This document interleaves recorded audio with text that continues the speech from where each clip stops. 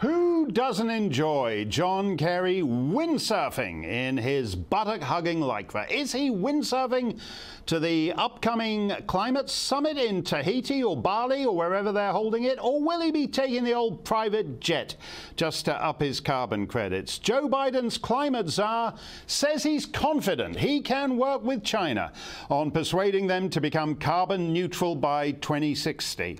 I believe they'll be Uyghur neutral long before then. And let's face it, on present course, by 2060, there's not going to be anything recognizable as the United States, so who cares? Bill Gates is committed to, as we discussed the other night, turning off the sun, which apparently he can do for about $1 billion without any government's permission. I don't know why we need to, because Biden's EPA administrator says the new infrastructure bill, which reclassifies everything from a decaf macchiato to your transitioning middle schooler as quote-unquote infrastructure, that bill, says the EPA guy, will apparently save the climate. Just another week in the wacky world of climate change. Mark Morano is the author of Green Fraud, Why the Green New Deal is Far Worse Than You Think. Full disclosure, I wrote the introduction to the book, but the 300 pages that follow my intro aren't too shabby. Mark, it's great to see you. I would have thought after a year of pandemic, a year of economic devastation, that climate change would be an indulgence the Western world could no longer afford. But apparently the lockdown has just been a kind of warm-up act for what's coming.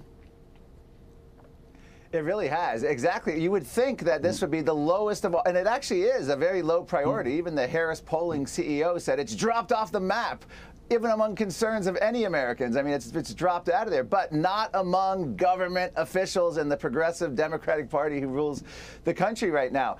And what they've done is they've been inspired. And Jane Fonda's words, God's gift to the left was COVID because of the lockdowns. And John Kerry is excited specifically because the lockdowns have crushed the economy, and now they can rebuild it in a nice green image. And that's what they're trying to do with everything from domestic now to these international meetings with China.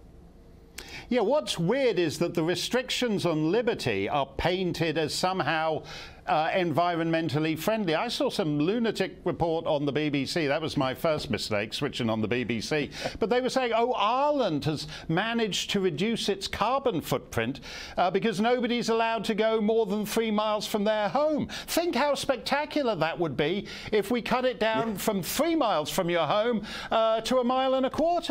I mean, that's how they're presenting it.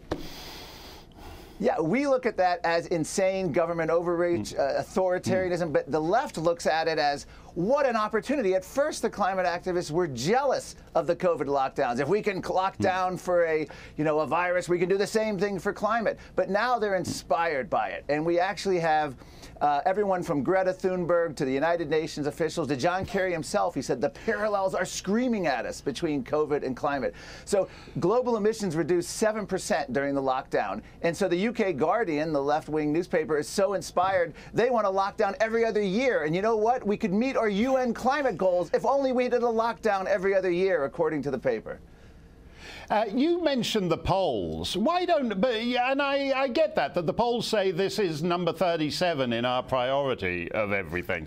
But why are people reluctant to actually laugh out loud at John Kerry and co with this? I mean, when it comes up officially, people still say, well, yeah, they're not quite as scoffing as they ought to be.